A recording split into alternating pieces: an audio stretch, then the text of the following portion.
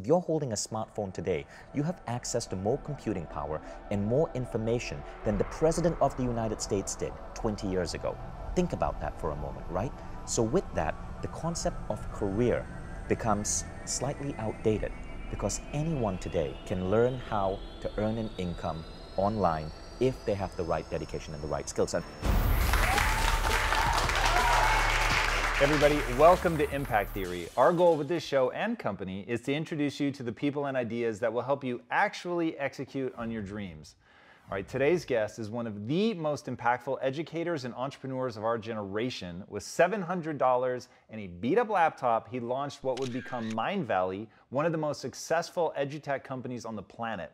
With a global user base of over 3 million people, between his online courses and his real-world university, Mindvalley U, he is directly taking on traditional education and hoping to create the biggest shift in human consciousness in a single generation, and he is well on his way. Starting from scratch, he built a global empire comprised of some 300 employees from countless countries all over the world, and created such powerful tools as Omvana, which has been the highest grossing health and fitness app on the iTunes Store in more than 30 countries, Dormio, which is one of the most downloaded health and fitness apps in the US, and Mindvalley Quests, which is revolutionizing at-home education. He takes a no BS approach to what it would take to really thrive in today's world, and as such, his innovative curriculum curates radically new ideas from the greatest teachers around the world.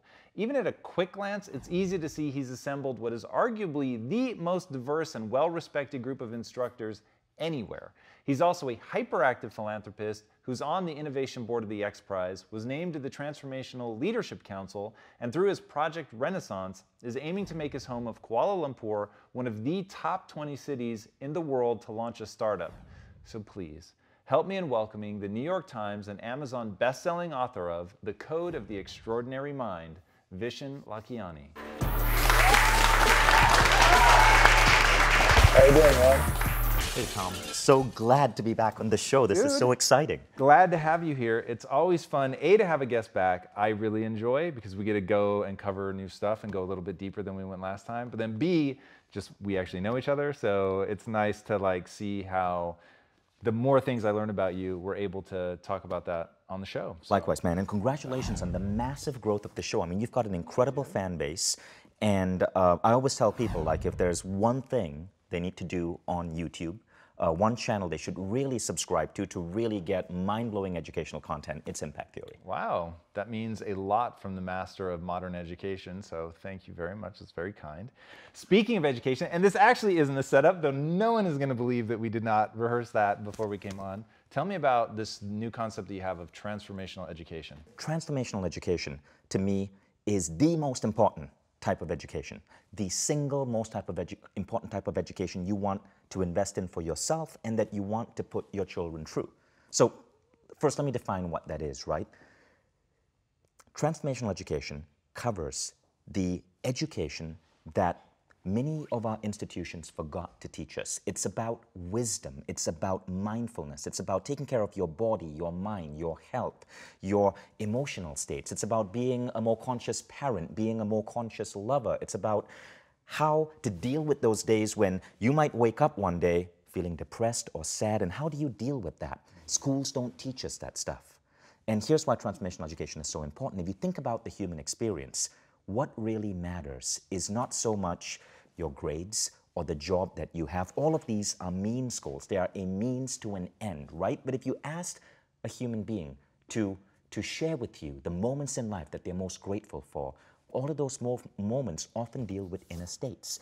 It's falling in love. It's carrying your first child in your arm. It's the joy of like accomplishing your first big win. And all of these are states of happiness, states of joy, states of human connectivity. Transformational education shows you how to get there faster without the bullshit, without the dogma, without the unnecessary toiling towards a degree and then that job that society says you need and then that career path, then breaking yourself working 9 to 5 on something you hate. And the reason it's so important is because the world is changing at an exponential rate. I was having dinner in Palo Alto a couple of years ago, And we were at this big event. It was an X-Prize event, and you're familiar with X-Prize. And all of a sudden, this dude sits in front of me. And this guy happens to be the Ray Kurzweil, right? Google's VP of technology, one of the most brilliant minds in technology. So we start talking, and he starts talking about artificial intelligence and where the world is going. And he shares with me these mind-blowing things. He says by 2029, on your smartphone, we will have the equivalent of Iron Man's Jarvis. But you're a comic book geek, obviously, but for those who aren't comic book geeks, I'm sure you've seen Iron Man. And Iron Man, Tony Stark, he shows up at a skyscraper in New York, and there's this robot, this AI, that basically runs everything. Not a human being in sight, just a robot running everything. And he calls it Jarvis, right? Because if you have an AI running your life, you probably want to name it after a fancy British butler. So Ray Kurzweil says that by 2029, on our smartphone, all of us will have the equivalent of personalized artificial intelligence. You can call it anything you want, Rose, Jarvis, Nancy, whatever. But this AI will be able to run your life for you. All the knowledge that we are currently learning in school will be in our extended brain.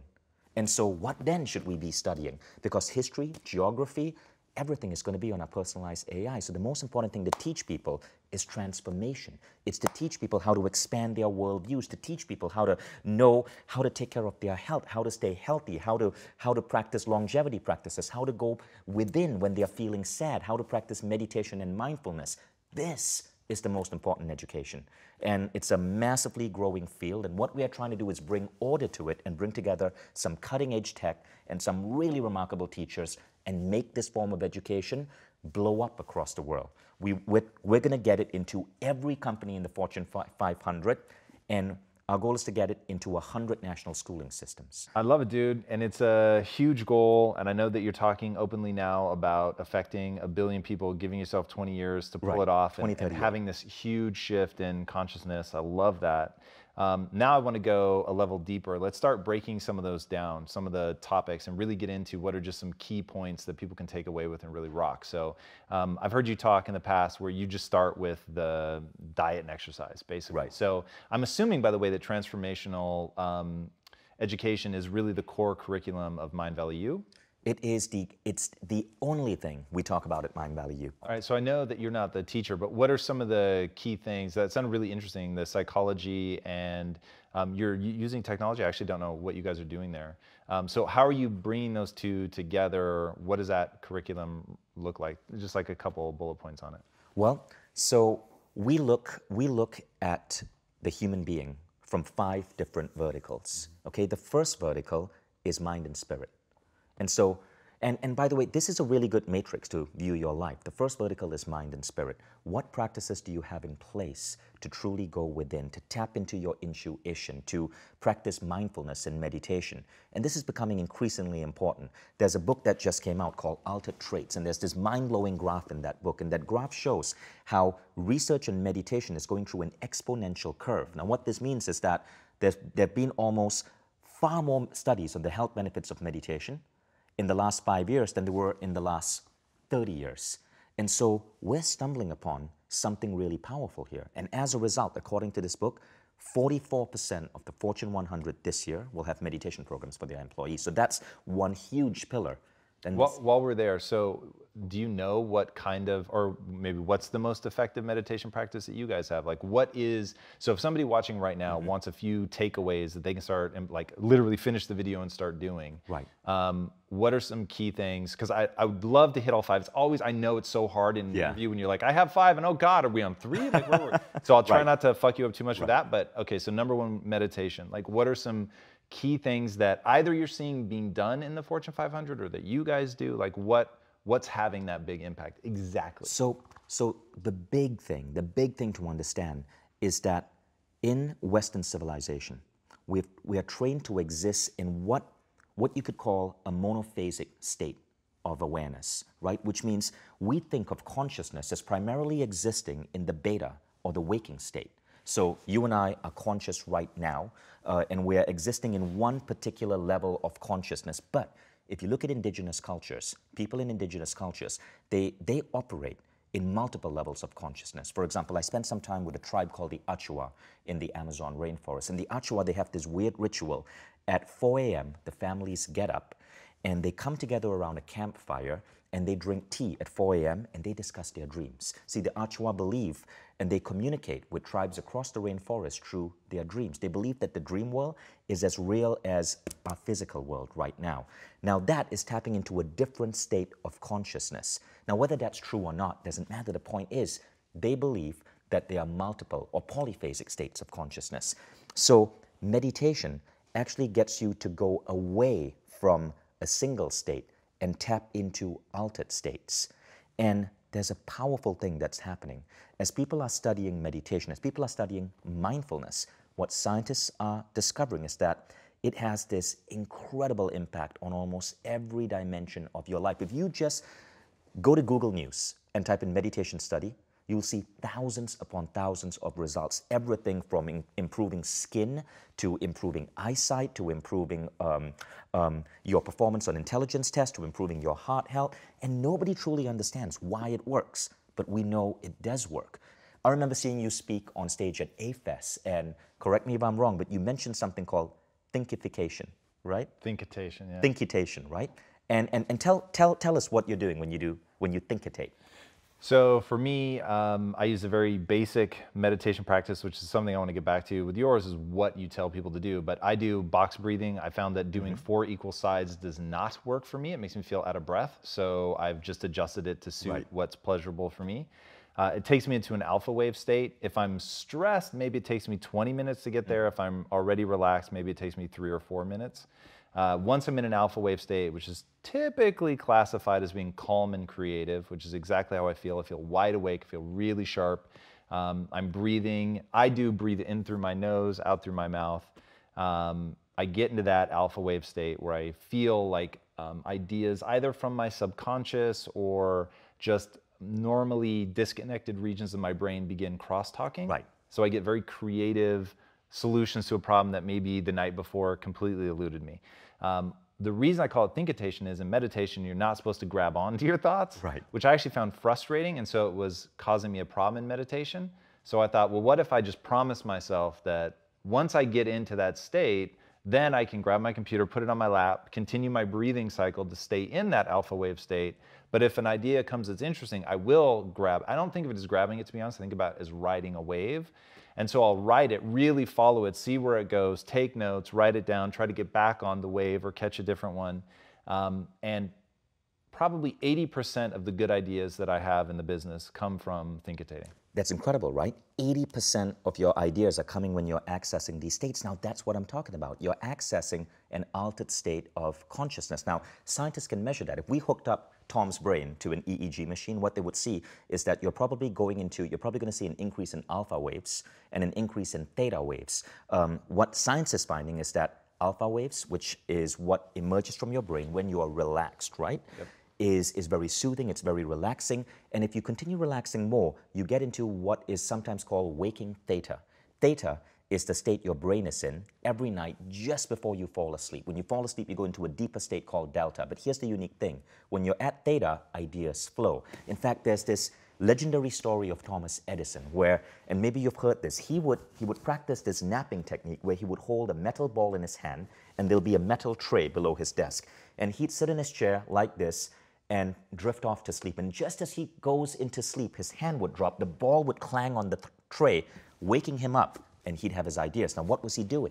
He was dipping into theta to pull out ideas. In fact, there's this quote by Edison, which says this: ideas come from space. It's hard to believe, but it's true. Ideas come from out of space. Now, isn't that similar to what you're doing? You're using your own language, but you're dipping into theta to pull out ideas, and you just said it, 80% of your business ideas are coming from this state. That is what I want more people to understand. We can tap into these altered states to fundamentally make better decisions, to draw upon ideas, and to even increase our rate of getting towards our ideas. So this is one of the most powerful aspects of meditation, but you also said something else, which I want to pick up on, which is the reason more people don't meditate. You said something along the lines of, I know in meditation you're not supposed to latch on to any thought, right? Yeah. That's rubbish. That's completely not true. See, there are different types of meditation. In fact, there are so many different types of meditation, I hate using the word meditation. Rather, I call it a transcendent practice. A transcendent practice is any practice where you go out of the physical world and you go within. So meditation, breathing in and out, box breathing is a transcendent practice, but closing your eyes and just being grateful for your life is a transcendent practice. Closing your eyes and thinking compassionately about someone you love is a transcendent practice, and thinkitation is a transcendent practice. You're going within. And then there's modern meditation, which is about becoming better at the world. Meditation is not about becoming better at meditation. It's about becoming better at functioning in the modern world. And so when you understand that transcendent practices are these beautiful things we can tap into to get better at life, you see meditation in a completely different way. Meditation helps you bend reality. There is a myth out there in the world that I call the hustle myth. It says that it's about hard work, that it's about working harder than the competition. It's about busting your back for 100 hours a week. I call bullshit on that, because I also see people who focus on themselves first, who have a steady meditation practice, who learn how to tap into intuition and then how to visualize their goals. And they work significantly less, but get far better results. You can hustle or you can surrender into your inner space. And I'm a big fan of surrendering into your inner space. Hustling, to me, is an outdated, broken approach that leads to overwork, it leads to broken marriages, it leads to poor relationship with your kids, it leads to aging faster. Don't hustle. It's a myth. All right, so I'm the king of hustle. So right now you're going to convince me to be, and I'm actually super open. Right. I always want a better answer than where I'm at. So explain to me, and obviously I've heard you talk about this, but I have questions. Explain to me what it exactly means to surrender into something. So let me give you an example. Now, you said you're the king of hustle, right? But I would actually debate that. When I talk about hustle, I talk about the people who believe that you have to work an ungodly number of hours to be successful. There is a much healthier way. So there are two different types of people who are talking about entrepreneurship today. There's the type of people who talk about entrepreneurship purely in the physical sense. It's about the number of hours you work. It's about the number of phone calls. And of course, hard work has its place. But then you see the rise of books by people like Michael Singer, who wrote the book, The Surrender Experiment. And if you read the book, it's kind of cool. This guy built a billion-dollar software company, and he talks about how he did that by surrendering, by going within, by having a daily meditation practice. Now, in your case, I believe you're doing it. You're also moving to that approach, but you're doing it unconsciously. When I listened to you speak at AFES, and you spoke about how you sit down, you relax, and you thinkitate, and these ideas come into you, you're tapping into something. Tom, you're tapping into your intuition. That is a far more efficient way than trying to hustle to get these ideas. You're going within. So you're already doing one of the first steps. Now, the second part is how can you optimize your rate of going from idea to reality? That's the second part of bending reality. And there are a significant number of tools that you can put into play to help you do that by working on your inner states. For example, one is creative visualization. There are so many studies that show that what you visualize in your mind, you can help accelerate in the world. For example, one study called the finger abduction experiment basically had people exercise their fingers, okay, like physically exercising your fingers, and then a control group of people visualize themselves exercising their fingers. And what they found is that one group grew finger strength by, let's say, about 10%, the other group by 9%, really close, just by visualizing their fingers. Now, the same thing happens in sales. You can actually accelerate your sales closing rate by visualizing the outcome. And we don't really understand how it works, but we know it works. And the same thing happens in your entrepreneurial life. When you get a clear vision of the business you want to create, of the lifestyle you want to create, you move towards that faster. And so meditation, to me, is not just about going zen. It's not just about like focusing on your breathing. It's about knowing how to tap in, which you do so well, and then knowing how to get clear on what you want and to focus on that vision for a few minutes every day. Word. That was very, very well said. All right, so that was an amazing dissertation on the usefulness of meditation. And then we were about to go to 2 when I forced you down. What was incredible, so I'm going to make you do it again on number 2, so brace yourself. But what was number 2? So number 2 is body. right, is basically, so the second vertical in Mindvalley is health and longevity. It's taking care of our human body. Do you know that there's a big difference between your chronological age and your biological age? And science recently, this was a study like in the last 1 year, found that two people can have the same chronological age. That means they can be celebrating their 40th birthday, but one could have the body of a 45-year-old and one could have the body of a 35-year-old. There can be as much as a 10-year gap. And so I've become obsessed with reversing aging. And so going into the biohacking movement, I've looked at everything from how can I heal my eyesight naturally. So I've been able to reduce my eye power from 2040 to 2025, where I go from needing glasses 40% of the time to needing glasses 4% of the time. So there are certain exercises that you can do, super slow training, that can actually accelerate your muscular development. But many people don't get this. They go to the gym and they exercise in the wrong way, or they eat the wrong food, or they think it's too expensive to stay healthy. But with a proper understanding of longevity, of nutrition, of exercise, you can add years to your life. So that is something that we are so excited about. All right, so those are two amazing verticals. Number three? So number three is relationships, right? And relationships are so important because I believe the age of individuality is ending. Today, everything we do collaboratively. The world is just too complex for anyone to strike it out alone, and so we need people in our lives. And there's a funny thing happening in the world today. This was a report from a couple of months back. I think it was BBC. Loneliness is up 300% in the Western world. And, you know, this may sound surprising because, look, aren't we more connected, as Mark Zuckerberg says, with social media, with Instagram, with Facebook? Aren't we more connected than ever with our friends? Well, the answer is yes, but on a digital screen. And apparently that isn't enough. So loneliness is up 300%. And among people like you and me, the further you rise up to the top, the more lonely it gets. CEOs, 50% of American CEOs report feeling lonely. But here's the crazy part, right, Tom? Loneliness is as bad for your health as smoking 15 cigarettes a day. It is worse for your health than obesity. So one of the things we're trying to do at Mindvalley is develop models to help combat loneliness. And so everything we do, every quest we put people on, our city campus is all designed to foster friendships. So we create programs that help you have better relationships with your loved ones, better relationships with your children. And we create platforms like Mindvalley University, where 1,000 people move to a city together, and we create a campus on the fly, right, with many of the world's greatest teachers who come together, parents, children, entire families. And not only are people learning together, but they're forming tight bonds with others so that you never have to feel lonely again. And that's what that third vertical is about. It's about giving us stronger social bonds. One of the biggest ways we transform is when we connect with others and we have shared meanings, when we support each other, when you share your vision of the world and I share mine, or when we challenge each other's ideas, but it all comes by bringing people together. Do you think that that's only achievable through like physical proximity, or can it be achieved online as long as the like structure is right? Well, there's a lot of science to it, right? So, for example, Harvard, Ed Diener, the psychologist at Harvard, did a very interesting study called the Very Happy People Study. And he wanted to figure out what makes people happy. So they looked at everything. Is it fancy clothes? Is it warm weather? Turns out there's only one thing that makes you happy.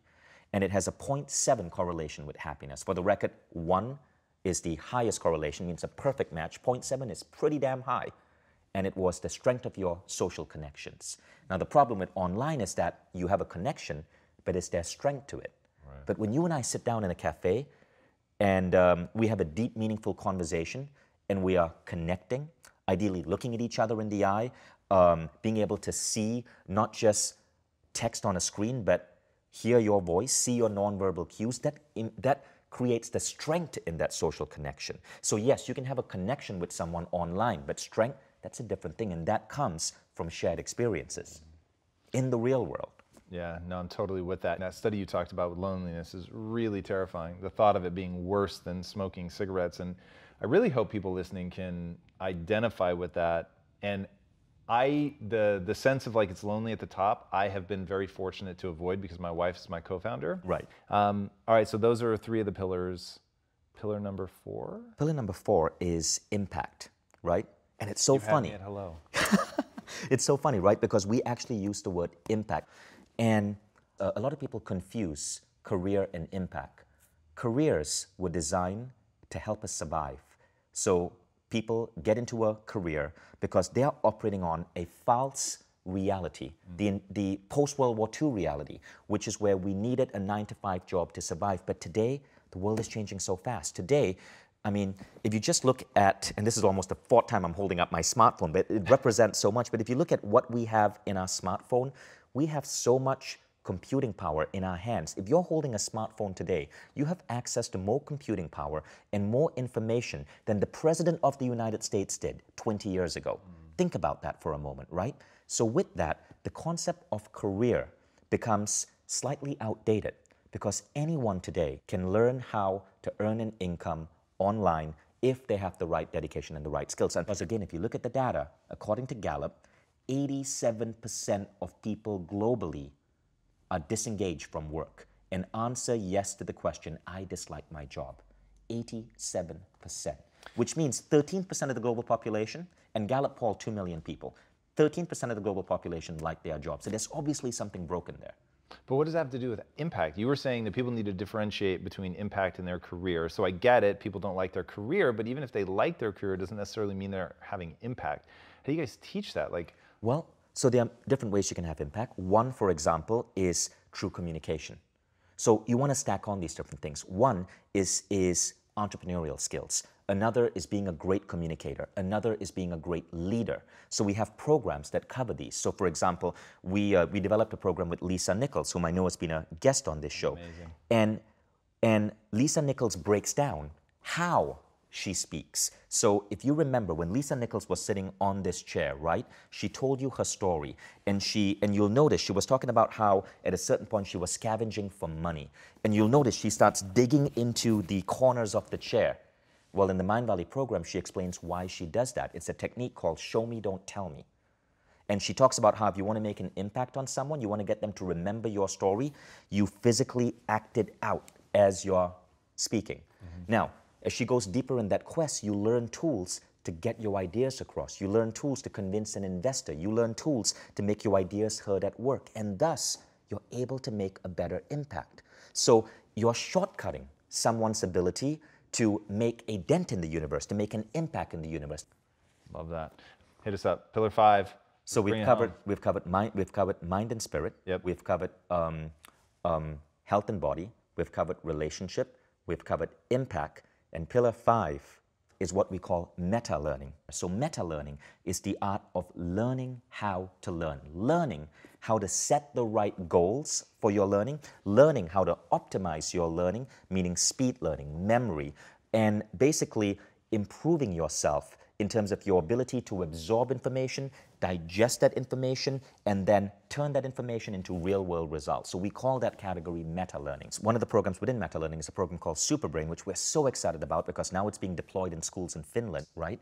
And the techniques are so cool. So recently I was giving a talk in Munich, and there were about 300 people over there, and at the end of the talk, at the end of day 1, people would come with my book for me to autograph. And as I write the name in their book, Dear Kirby or whatever, I would look at their face and I would associate that name with that face. And so the next day in the class, I kid you not, remember 50% of the names in the room, in a room of 300 people. And there's something so beautiful about that because Dale Carnegie says, the sweetest word to anyone is their own name. And so when you remember someone's name, it makes them feel so appreciated, it makes them feel important. And so people loved the class, and they felt honored that their names, that when they raised their hand, I could go, all right, Kirby, what was your question? Right? So I learned that from Superbrain, and it's a really simple technique. What you do is, so again, there are different tactics for learning someone's name. The tactic I use works something like this. So your name is Tom.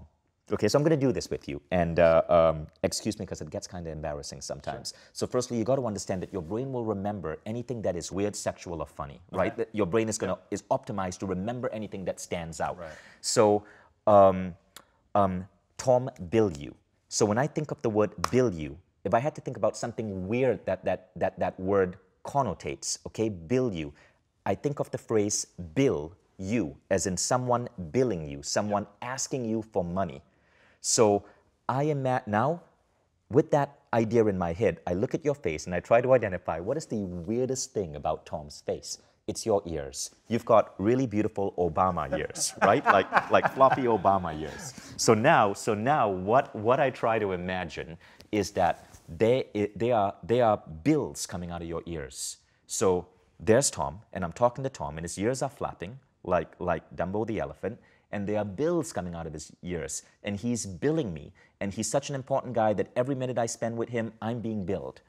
And now I remember the name Bilyeu. Right. And by the way, when you remember the name Bilyeu, Tom is easy to remember. You'll remember the first name as well, right? So again, it's finding something weird in someone's face, looking for the weirdest association you can make to their name, and then making that association and training yourself to do it fast. And the faster you do it, the faster you can do it. And then you repeat the name. So if we were to meet for the first time, I'd say, Tom, okay, great to meet you, Tom. And then over the course of the next 1 hour, every time I see you, I would start with Tom. I would just repeat that name and repeat that name. And when you learn to do this quick enough, you learn to remember a ton of names really rapidly. So that's the technique. That's fantastic. All right, I don't want to run out of time. There's one more topic I want to talk about, which is you've grown really fast over the last year. I think when we last met, you were at 200 employees, you're now at 300. That's 50% growth in just a little over a year, which is pretty insane. So what are you learning about teams? What are you learning about personal development in the workplace? Well, one of the things that's exciting me a lot about the future of humanity is how I believe the nature of work is going to change. So right now, work extracts from you. When we work, it actually makes us older. Because of the increase in stress, because of, like I said, 87% of people today, but according to Gallup, dislike their jobs. And when you dislike something, it takes a toll on you. So work actually makes people age, it makes people unhappy, it produces sometimes negative emotions, and all of this have a toll on a biological age. I want to help fix that, because I don't think we can continue as a human species in a world where 87% of people dislike their jobs, and 55% of kids dislike school. Kids walk to school and run home. Think about that. So how can we switch that? So one of my obsessions is turning work and schools into an oasis of wellness. And that's going to become easier to understand when you see how rapidly the world is changing, right? Work is becoming grossly simplified because of AI, because of robotics. We can get more done in less time. Schools are going to become more efficient. And so there's going to be this big space for transformational technologies to come into schools and work. I believe that we're going to see a shift in work where personal growth is going to become a core offering in every workplace. Companies won't just be paying you a salary, they'll be paying you by making you healthier. And what this means is that you're going to see, and in the book Altered Traits, the author shares the statistic, 44% of the Fortune 100 this year, in 2018, will have mindfulness programs for their employees. But we're going to see this expand beyond mindfulness. We want to change the way work functions so that when you are part of a job, that company is actually making you healthier. And because you're healthier, you show up better. You are more dedicated to the company. You are able to give more to the company. When you get a job, you're actually not just being paid, but you're being educated. And so companies, corporations become the new campuses of tomorrow. They become the new universities of the world. They become means to transform their employees into a new type of human being. And there's going to be an era coming up, Tom, where it's no longer going to be about companies asking their employees to be engaged in the company vision. Companies are going to be engaged in their employees' vision. What this means is that companies are going to care about who you want to be and are going to help you become that person. And there was this really interesting study done, right, by Gallup, because Gallup does tons of studies on corporate culture. And the study said that employees who answer yes to the following question my supervisor or someone at work cares about me as a person. Employees who answer yes to that question are far more engaged. They have higher revenue per employee. They love their work more. They're more committed. They're more hardworking on all the items that a boss or a CEO or an entrepreneur would want to see. Everything levels up when they feel that they are cared for as a person. And that's really what this is about, caring for people as people. Yeah, I love that, dude. I love the way your mind works and the way you think about all this stuff. It's really exciting to me. We are unfortunately at the final question time, but before I ask it, tell these guys where they can find you online. Well, go to mindvalley.com. That's my website. And but of course, you know, Mindvalley has a ton of different programs and teachers. Follow me on Instagram. I do a lot of writing on Instagram on new discoveries and new ideas and transformation, and it's just Vishen. Instagram.com/Vishen, V-I-S-H-E-N. And I have a really good following. We discuss high-level personal growth ideas, and my following loves to comment. So follow me on Instagram and take part in those comment-based discussions. Love that. All right, my final question. What's the impact that you want to have on the world? Between now and 2038, my goal, and it's a stretch goal, so 50% chance of failure, is to create the biggest leveling up in human consciousness our species has seen. And this means getting transformational technologies and programs into every single company in the Fortune 500, and being able to work with at least 100 national governments to change 100 different national schooling systems, to inject transformation into students. I love that. Vishen, thank you so much for coming on, man. All right, guys, here's the thing that I hope that you really notice about this man. When you ask him a question, he has thought about the answer. It is something that he has spent an inordinate amount of time really thinking about to get to the actual answer of what he would have to do to accomplish something. I love that. I don't know about Life Book other than what I found in the research, but knowing him, I will tell you that it's clarity. It's ultimately getting clarity on what it is that you want from life, and then the action plan that you're going to need to take to get there. Is that pretty good? Perfect. That's amazing. Literally, just from knowing him, I'm telling you, this is the way his mind works. Dive in. This is what you're going to get from him, is an understanding of how much you have to think about your own life.